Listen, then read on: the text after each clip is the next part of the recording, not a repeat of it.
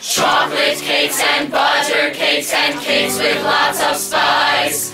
Layer cakes and angel cakes I think are very nice. But when it comes to Christmas time, can anyone dispute that when you make a Christmas cake, it really should be, surely could be, yes it would be, positively, absolutely must be made with fruit.